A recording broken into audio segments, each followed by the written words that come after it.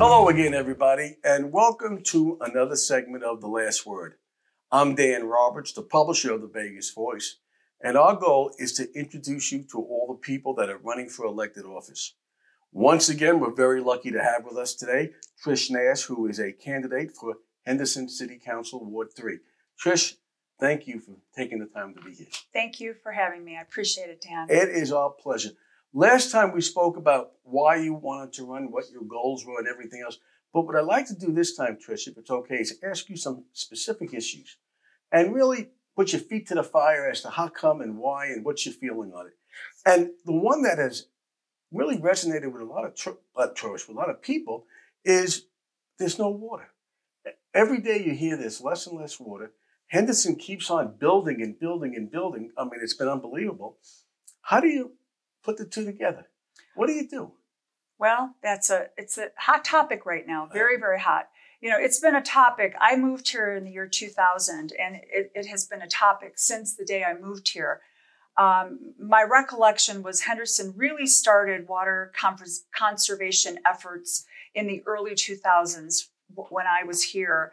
And we started with regulated watering times, so on and so forth. But there were really never any real fines or anything real serious that took place that I was aware of for homeowners. And I will admit, you know, there's been times I've been guilty where I have a sprinkler that maybe was broken, wasn't aware of it, but nothing occurred. But we have to take some real strong measures. And I know the city right now is actually doing that. I was in a neighborhood and I saw a City of Henderson vehicle, and the gentleman was taking pictures of some landscaping. So I stopped and I asked him, I said, "Excuse me, what are you doing?"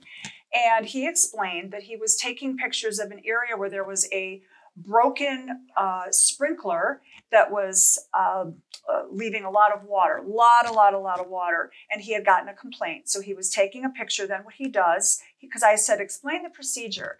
So he will take a picture. He will then go to that homeowner, knock on their door, and let them know that they have an issue with the water waste.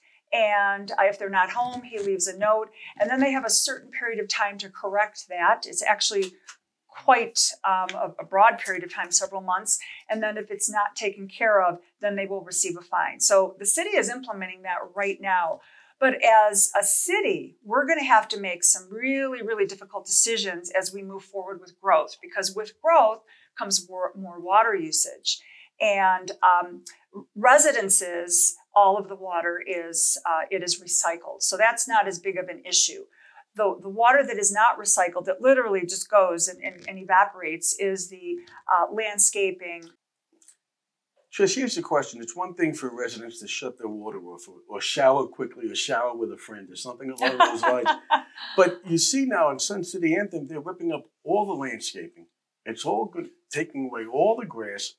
And yes, it saves a lot of water, but is that going to be the future of Henderson, which is just plain rocks and no sight at all, no greenery? Well, I hate to say this, but that is our future. If we are going to conserve water, we have to make difficult decisions. And that was a decision that the state made. And so effective by the year 2027, January of 2027, all unused landscaping, unused turf needs to be removed. Yeah. So in other words, if the only feet on that grass is a landscaper and it's not used for whether it's a ballpark or a dog park or something useful or a golf course, that is going to have to be removed. But I have seen some beautiful desert landscaping. So I think that there's some things that we can do.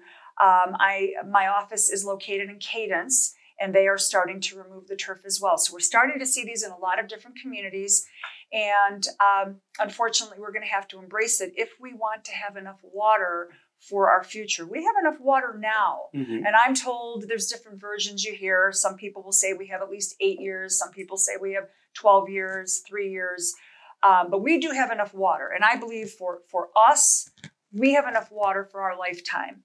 But we have to think about what's going to happen in the future. But another thing this affects, as a real estate broker, I have people that do their research online. Right. They see, oh, Nevada, no water. Clark County, no water. They make a decision not to move here because they're afraid that they're not going to have water.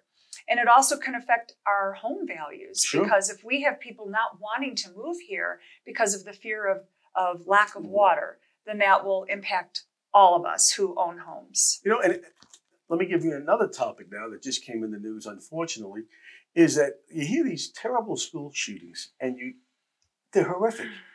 And I can't imagine anything worse than a parent sending their child, elementary school child, to school and getting that news. And as an elected official with the city council, I mean, that really hits home. We're talking about, God forbid it happens to a school in Henderson. Have you any thoughts on that? I do. Well, what happens within our local schools really is a school board issue. However, we can certainly have a voice, and we care about our community, and what happens in our community impacts all of us. So city council members do care greatly about this. If you listen to what happened yesterday, the 18-year-old kid jumped over the fence. He got in the back door that was unlocked. Mm-hmm. So it was unsecure.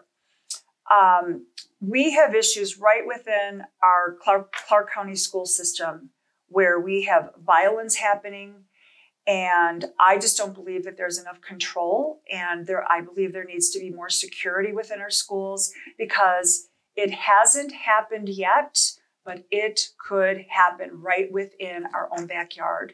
So we need to be very, very mindful and really looking very closely within our own neighborhoods and our own schools, I should say, behind the doors of our schools. So I believe that as a result of this, at least I hope, that CCSD is going to take a long, hard look at the security measures happening within their own schools. But it has to take place because, as you well know, there's always the copycats. Yeah. And if you look at it, it's typically it's mental health issues, and it's typically somebody young and distraught. So these are things that we have to look at long and hard. And it's a travesty, but it could happen right here in Clark County, and we certainly don't want that to happen. And now that as you get closer and closer to early voting, I mean, this is crunch time. This is it now. This is it. Here's the thing for our senior readers, people who are watching The Last Word. Okay, make your pitch right now for seniors. They should vote for Trish Nash, City Council, Ward 3, because I want to protect our community, our home values. I want to ensure that we don't have issues where we are, for example, water. The water prices are going to go up. Everything is going up. Mm-hmm. Now, as a city council person, I can't impact inflation. I can't make an impact on gas prices, but I can have a say-so right within our community.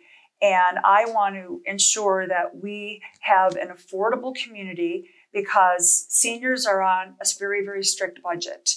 And I'm out there talking to seniors on a daily basis through my campaign. And they're concerned about that. They're concerned about the cost of living.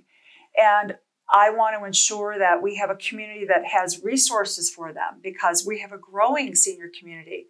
And I just talked to a gentleman that lives at a active adult community, which are becoming more and more prevalent. And when I say an active adult community, I'm not talking about Sun City Anthem. I'm talking about a community in which it's more of condo apartment living, mm-hmm. where everything is included. And we need more of those. And that's one of the things that I would like to see happen as seniors start to see the cost of living and the cost of maintaining a home and the cost of water and electric and all these prices are going up. I think we may see a trend of seniors wanting to get rid of the anchor, which is their home, and live in a community where these things are taken care of for them and they don't have to worry about that. So that's one of the things that I'd like to see happen. Healthcare. We need better healthcare in our community. We have a hospital that's being built in West Henderson that's very close to Sun City Anthem. That's going to be a good thing for seniors. But we need to make sure that we have adequate healthcare and good doctors in our community. And the only way we're going to attract good doctors and good nurses and good healthcare workers is if we have a community that attracts them, and they're not afraid to move here because we don't have water, or they can't afford to move here because our housing prices are so high, or rental prices are so high. So there's a lot of things that we can do as a community that will attract these individuals, that will be there for the seniors. And these are items that the seniors need. And in the few moments that we have left, people want more information right before they vote. How do they find out about Trish Nash? Well, I have a website, votefortrishnash.com, and all of my information is there. My platform items, my contact information, and they can go to social media, look for Vote for Trish Nash. Would love them to look me up. My phone number's there. They can call me, they can email me. I've gotten a lot of questions as we get closer to the election, and I answer all the calls and emails. And if for whatever reason I missed one, it was not intentional, because I take all hard questions as well as the easy ones. And I want to be a voice. I want to be an ear for the voice out there. I want people to know that they can come to me and they can tell me their concerns, and I will do everything I can to address them. Trish, I thank you for being here. We wish you the best of luck. Thank you, Dan. And this is Dan Roberts for The Last Word, reminding you that if you don't vote, you don't get a voice.